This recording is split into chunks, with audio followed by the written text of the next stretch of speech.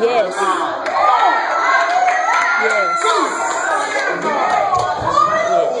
Let it go. Yes. It's time to let it go.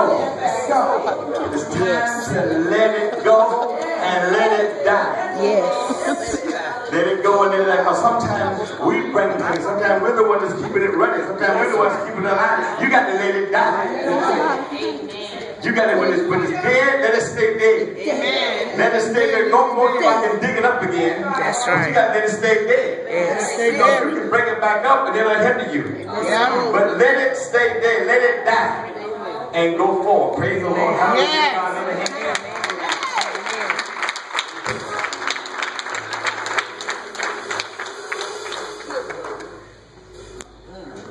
Did I be thinking, praise God for what God is doing, for the word of God is gone for us? Don't be the same. It's dangerous to be the same. Same old, but bigger change. Yes. Psalms 119.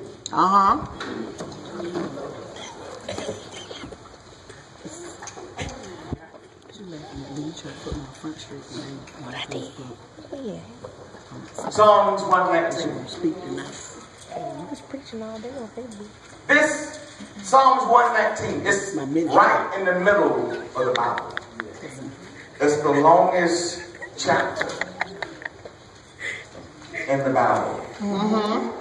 Psalms 119. It has 176 verses in it. And all of this psalm is dedicated to knowing and following the Word of God.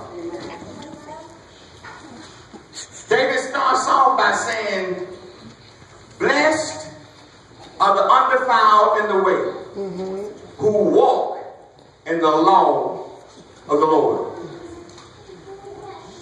There are a lot of people who want to be blessed, but they don't want to do right. Well, true. That's true. You can't expect God to bless you living any kind of way. You can't expect God to prosper you and you going against His word and His will. My God. We say in the past, the safest place you can be is where? In the will of God. In the will of God.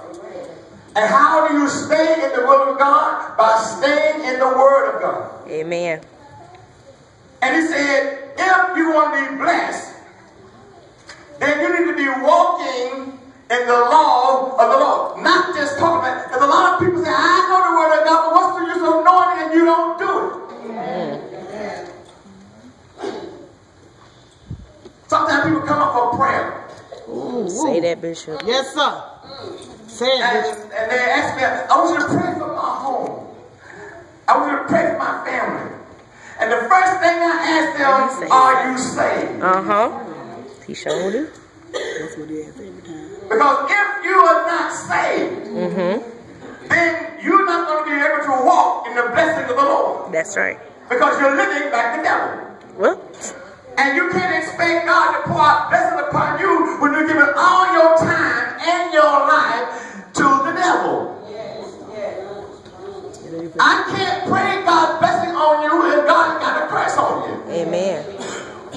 If a man and a woman living together and they're not married, that's not a blessed house, that's a cursed house. Amen. Make it plain. Make it plain. I can't pray no blessing on you when you're living in fornication and living ungodly. That's right. That's true. I'm not going to even waste time praying that because God's not listening. Well, if you want God to bless your house, first of all, you need your house in order under God. that's right. That's true. That's true. And He blessed husband and wife. He blessed married, not living together. That's right. That's true. And if you want God to bless your house, you need to be you need to be holy in that house. My Lord. He said, blessed are the undefiled. In other words, those who are not tainted by evil, those who are not tainted by sin, in the way who walk in the law of the Lord. You got to be living according to where God say live. If you want God's blessings, you need God's holiness. A lot of people, they keep this, and then they keep the same thing over and over again. Lord, I promise promise you, Lord, if you do this, I'm going to do right. If you do, I'm going to change. And sometimes God, he lets his mercy come forth and he allows you to go forward. And all of a sudden, when God makes things better, you go back to the same old way you were doing before. Well. But if you, how many people want to be blessed in here? Yes. Now listen, don't fool me now. Yes. Don't fool me. Yes. I ain't fooling you, Bishop. I'm talking about, do you really want to be blessed? Yes. You really want to be prosperous? Yes. You really want to be successful? Then you need to be obeying God. Because obeying God is the only way that the blessings are going to come. That's right. Because if you walking like the devil, then the devil is going to come in your life and all the blessings will just fade out.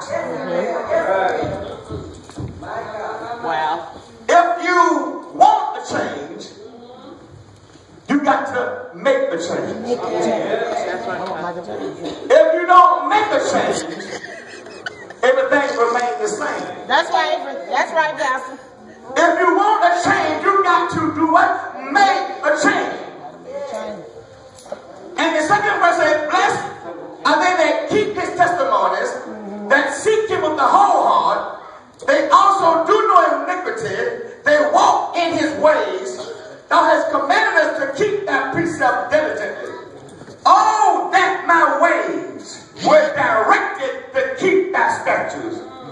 Then shall I not be ashamed when I have respect to all thy commandments. I will praise thee with uprightness of heart. When I shall have learned thy righteous judgment, I will keep thy statutes. Oh, forsake me not utterly. So I'm asking you, in 2015, Yes. do you want the blessing of the Lord to be seen? In 2015, do you want the blessing of the Lord to be seen? I'm asking you one more time. In 2015, Yes. do you want the blessing of the Lord to be seen? Then you're going to have to live clean. Well, all right. Okay. You have to live holy and live godly and say from tonight on, I'm going to give up my own way of living. I'm going to ask the Lord to come into my heart, come into my life, forgive me of my sins so I can live holy and fill me with the Holy Ghost. For I need the Holy Ghost to live right. And when I get the Holy Ghost, I'm not just going to talk the talk, but I'm going to walk the walk. Yes. Well, walk it out, Bishop.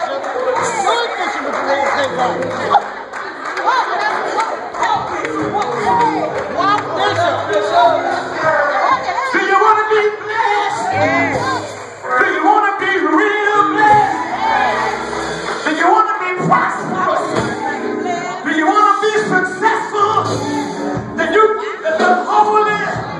I want you to take yourself and say, self, I'm tired of the same old, same old. I'm tired of being broke. Of being broke. I'm tired of